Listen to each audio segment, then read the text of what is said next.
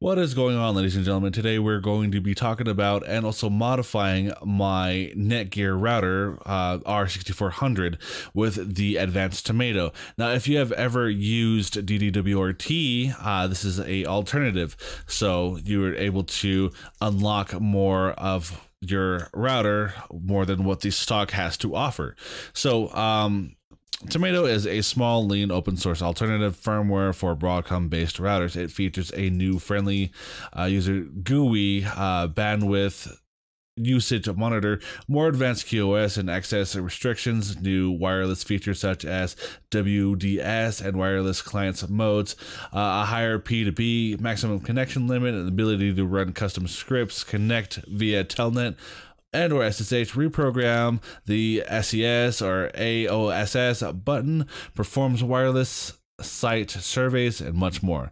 So I'll allow you to guys go through the site and you guys can like check out the GUI of what y'all can do with it. So this is something that I stumbled upon on. I was going to do 𝗷𝗫𝗀𝗀𝗀. It was like, wait, no, this is completely different. So let's go ahead and mess around with this. What you want to do is go towards the downloads, and you're going to select your model number, your router. So I scroll down and I see the Netgear 𝗷𝗫𝗀𝗀𝗀, which is what I currently have. And you want to download and use the .check. Then after we upgrade our modem with that, then you're going to be using the .trx file. So I've already taken the liberty of downloading them both onto my desktop right here. So let's go ahead and browse towards our desktop. So it's going to be the .check first. So .chk, hit open. And before we even upload this video, a couple of things. One, have your Ethernet cord plugged into your router. Don't go over Wi-Fi. Just do us both that favor, have a hardwire connection.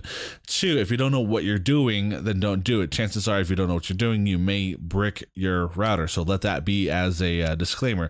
Thirdly, if you guys can do me one big happy favor, is to hit the big red button, subscribe with the post notifications turned on. Every time that I upload a video, you'll be notified, or live stream.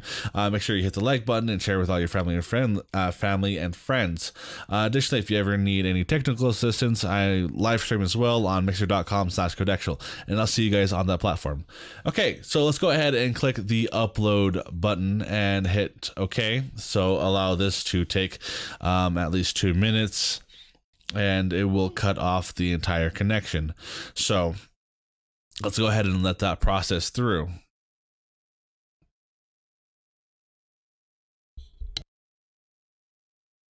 Now it's going to go ahead and reboot the router, and it's going to take on its new functionality. And this is where we're going to upload the next file here to get its full functionality. Okay, now that we have Tomato installed, and we're going to go ahead and go towards the administration here, and we're going to click on upgrade, and we're going to browse for the file, which is going to be this one right here.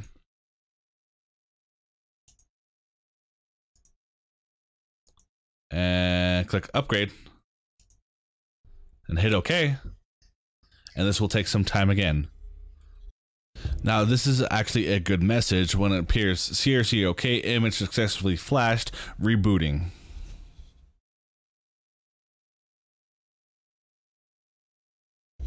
Alrighty, so that's how you successfully install the advanced Tomato software on towards the machine, on towards your router. So next thing you want to do is go to administration and admin access, and you're going to enable this with HTTPS.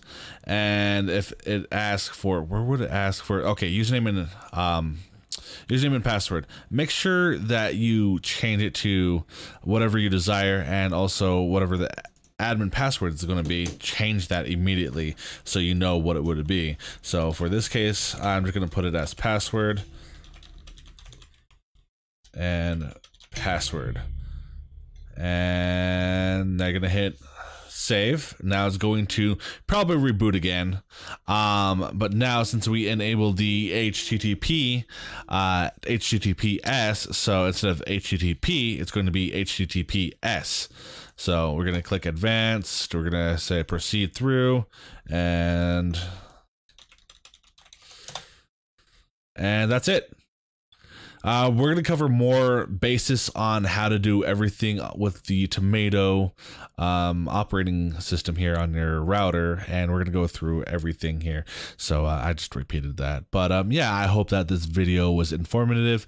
You can do so much with unlocking your router with custom firmware like this. Maybe you may not like Advanced Tomato. There's 𝗔𝗳𝗳𝗶𝗶𝗁. I already did a video on that. I'll post a link in the description if you want to take a look at 𝗔𝗳𝗳𝗶𝗁.